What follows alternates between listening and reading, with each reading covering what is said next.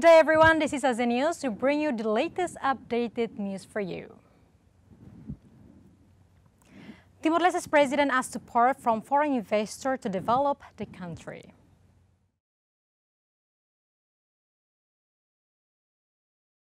Jose Ramos Horta arrives in Singapore in order to meet and discuss with foreign investors regarding the development process in Timor-Leste. Jose Ramos Horta also had a meeting with the Kuwaiti businessmen, where their main focus of discussion are about infrastructure and various areas. Jose Ramos Horta explained the company had invested in some countries, and he guaranteed the future investment of the company in Timor-Leste. Investidor hosti Kuwait,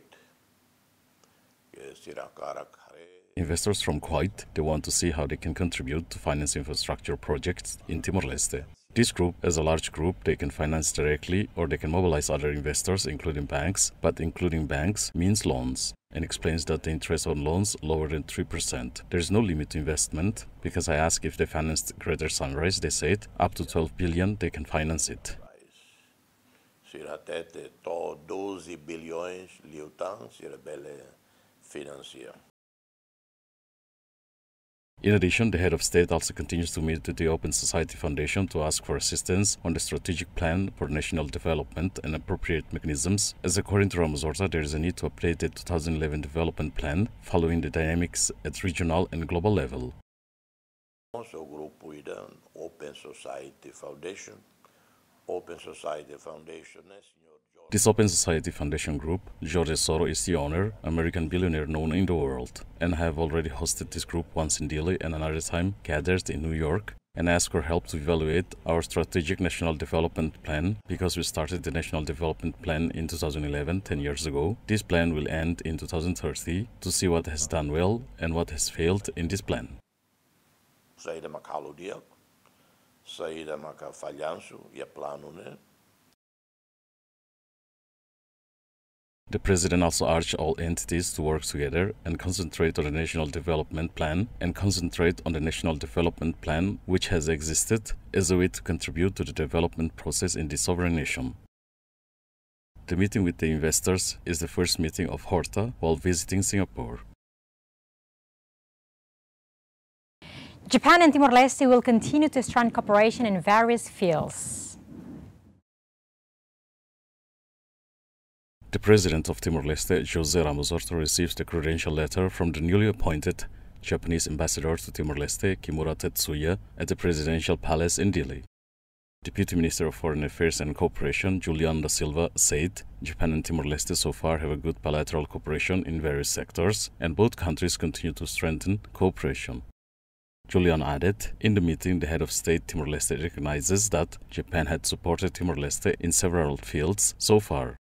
Íamos discussão com o Sr. Presidente da República, o Lia Konaba, o INSA.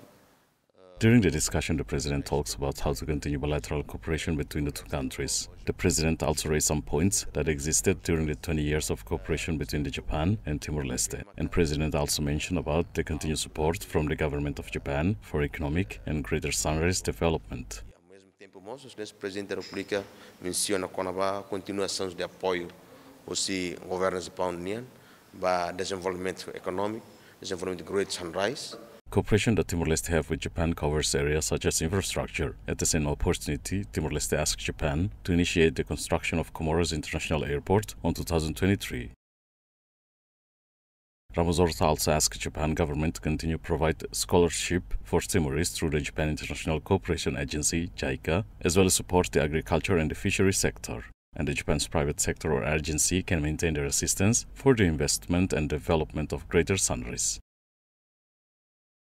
Indonesia's parliament approves criminal code that bans sex outside marriage. 2022, acara rapat paripurna hari ini adalah pembicaraan tingkat. Untuk itu selanjutnya kami menanyakan kembali kepada seluruh peserta. Indonesia's parliament approved a criminal code that bans sex outside marriage with a punishment of up to 1 year in jail, part of a raft of legal changes that critics say undermine civil liberties in the world's third largest democracy. Terkait dengan RUU tentang KUHP bagi negara yang sangat multikultur dan multi etnis untuk membuat kodifikasi hukum pidana yang bisa mengakomodasi. It's not easy for a multicultural and multi-ethnic country to make a criminal law codification that can accommodate all interests. On the other hand, the national criminal material in the criminal code must regulate the balance between public or state and individual interest, protection of perpetrators and crime victims, actions and minds, legal certainty and justice, written law and customary law, national and universal values, also human rights and human rights obligations. Hidup dalam masyarakat antara nilai nasional dan nilai universal serta antara hak asasi manusia dan kewajiban asasi manusia. The controversial new laws, which apply to Indonesians and foreigners alike, also include a ban on insulting the president or state institutions and expressing views counter to state ideology. Legislators hailed the passage of the criminal code that the Southeast Asian nation has been discussing revising since declaring the independence from the Dutch. The approval came even as business group warned it could harm Indonesia's image as a tourism and investment destination.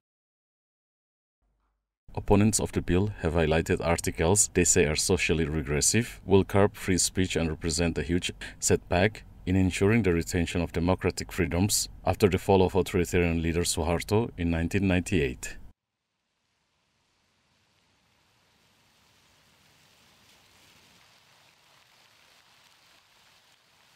China and Myanmar hold forum to boost bilateral economic and trade cooperation.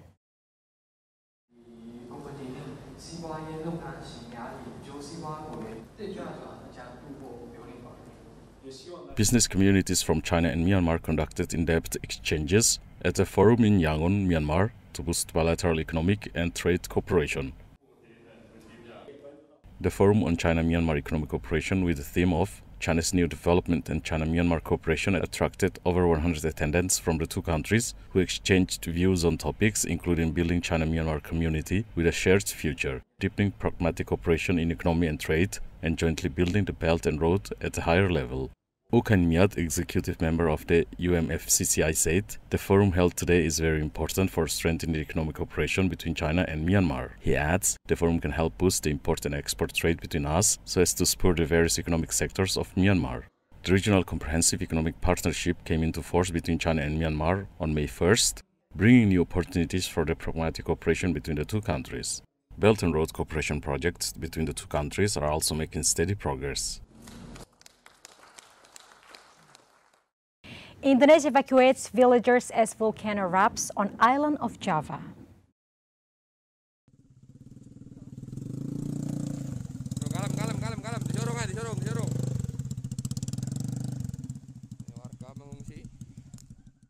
Authorities said a volcano erupted in Indonesia, spewing a cloud of ash 15 kilometers into the sky and forcing the evacuation of nearly 2,000 people as they issued their highest warning for the area in the east of Java Island.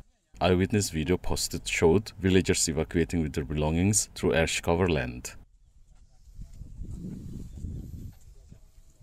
Semeru, the tallest mountain on Java, erupted last year, killing more than 15 people and displacing thousands. There were no immediate reports of any casualties from the eruption of the Semeru volcano this year.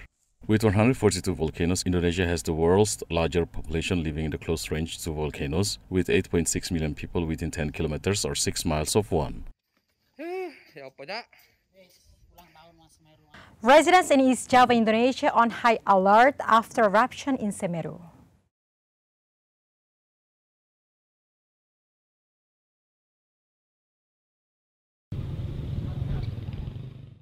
Thousands of residents in Indonesia's East Java were on high alert after a violent eruption at the island's tallest volcano, Mount Semeru, prompted authorities to impose an 8-kilometer no-go zone and forced evacuations of entire villages. An affected villager urged the government to provide assistance in relocating as soon as possible. Umaru Sidi Seba, the chief of an observation post monitoring Mount Semeru, told Reuters that volcanic activity remained high after the 3,676-meter volcano erupted at 46 minutes past 2 p.m. local time. The eruption, some 640 kilometers or 400 miles east of the capital Jakarta, follows a series of earthquakes in the west of Java, including one last month that killed more than 300 people. No casualties have been reported, and there has not been any immediate disruption to the air travel.